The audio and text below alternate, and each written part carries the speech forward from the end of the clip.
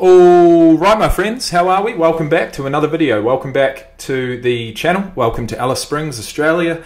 I hope you're all doing well.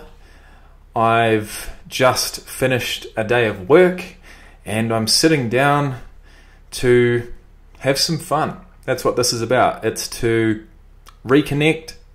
It is to bring some content to the channel, of course. It's not about money. It's not about views, because I'll get neither. All right? I'm coming to terms with the fact that this YouTube channel is all about fun for me now. It's all about connecting with the community that I've built.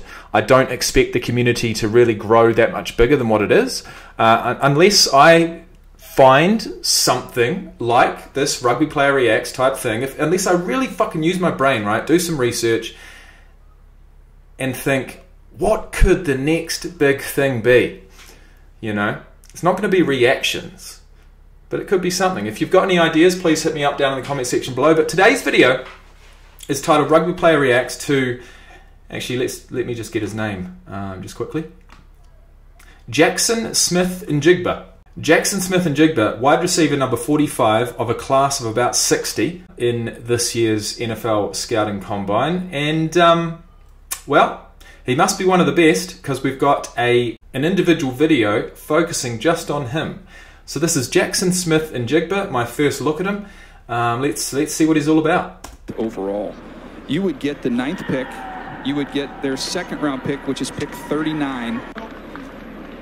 Did you see that change of speed there? He saw the ball, you know, he's sort of bounding away, sees the ball, thinks, oh shit, I've got to try and get this.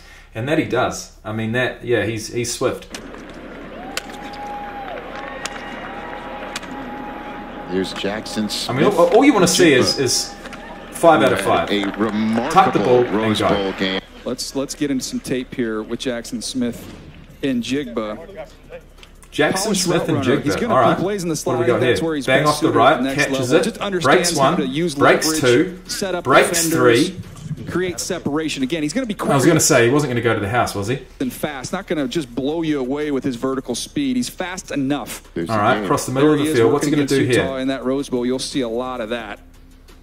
Just really comfortable working in the middle of the field. Bang off the right, nice move, takes it to the house. He can make those combat catches if necessary, and then tracks the ball. Here he is making a difficult Willie Mays catch over the shoulder. Man, that's not difficult. That's impossible. He caught everything that night. And he makes it look easy. No answer for him whatsoever. A lot of that was against Clark Phillips in that game too, who's a good corner we saw here. But he's okay. So he's from Ohio State. Why didn't I see that? Why did I not see that before? Sorry. Apologies. These were the 3 wide receivers. All right. So Wilson and Ole were in last year's combine. Smith-Njigba is in this year's combine, and their stats, I'm assuming they've got this graphic up there because they're quite similar.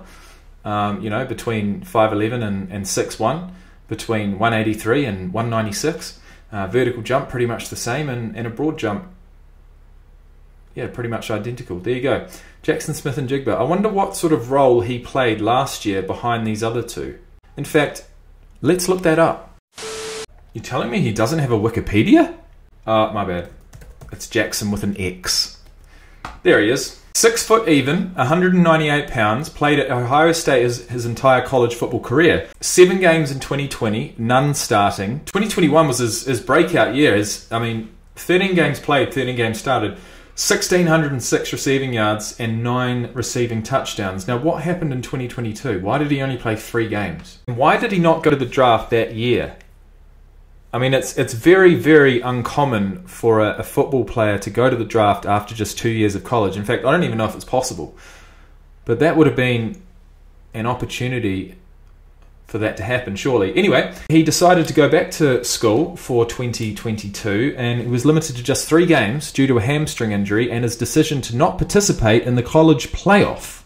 In addition, Smith-Njigba announced that he would pass on from his senior year of college and into the 2023 NFL draft. Yeah, I think it's about time, mate. I think it's about time. If you're putting up numbers like that in 2021, do you really want to wait until 2024 to get into the big leagues? Well, some would, but not this guy. Anyway, we continue. Not nearly as dynamic in terms of that top-end speed that we saw with Garrett Wilson and Chris Olave. Built different, built more like a running back. and he is going to work in the middle of the field. I know he wants to play inside and outside. I think he's at his best working in the slot, and that's where he'll spend the majority of his time. Here he is in the gauntlet. You see the tracer right down the line. Put someone on their back. He's just a really competitive player, because there's going to be 3 or 4. Look at him catch that ball and just put his head down, eh? Those first 2-3 steps after catching the ball. I mean, those are the moments you're going to break tackles. You're going to make space and 4 times a game, where you're going to have a run score through, TDs. just get away from him, sidestep, and then make a play. And there's no such thing as a middle of the road quarterback contract anymore. You're going definitely to the top fast of the enough. market, or teams are going to. This is Smith-Njigba here. Solid catch. This is the route he's comfortable with, little whip routes.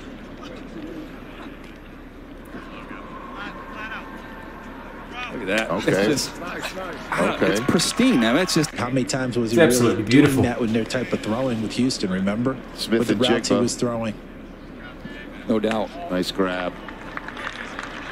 And as we've talked about, though, I think his team's looking for guys that can move around a little bit more. From the 10, catches it at the 55, just inside. I mean, look, give some respect to the quarterback. Put some respect on the QB's name, I'm telling you. Aidan O'Connell, there he is. That's his name right there. Can you see it? Okay. Up from inside the pocket. Another one that was a jump. And then think of the number of guys who I will not name. Oh, it's just absolutely beautiful. I'm not talking about her. I'm talking about the pass and the catch. So before we leave, guys, I just need to do a little bit of research. I need to find what he ran in the combine. Now, I should... It's not a name that I remember, but in saying that, I had to get through about 60 of them. So let's go 40-yard dash. Jaxon Smith-Njigba. He didn't run the 40? What are you doing? Okay, he ran a 4.48 unofficial pro day time. He did not run the 40. Now, why? This is on March the 4th. Jaxon Smith-Njigba says he's 100% but skipping the 40-yard dash because of his hamstring injury. He's fully healed, but he's not going to participate in the 40-yard dash. I'm ready to go out and attack and show my skill set. I was 100% as of 2 weeks ago. I'm taking things slowly to close the book on this nagging injury, which I feel like I have. Fair enough. Fair enough. But I just haven't had enough reps on the 40 yet, so pro day you'll see me run. And he ran a 4.48. Smith-Njigba is undergoing medical testing at the combine, with coaches and front office executives monitoring the results on the hamstring injury that limited him in 2022. Those results won't be made public. And with that, we finish the video. So thanks once again for watching. That was Jaxon Smith-Njigba. I don't know if he's my pick, but obviously he put up those numbers in 2021, so he's a bit of a shoo-in for the combine at least. Yeah, it'll be interesting to see. And with all that being said, that's enough from me, and I'll see you in the next one. Peace, guys. Thanks for watching, and much love.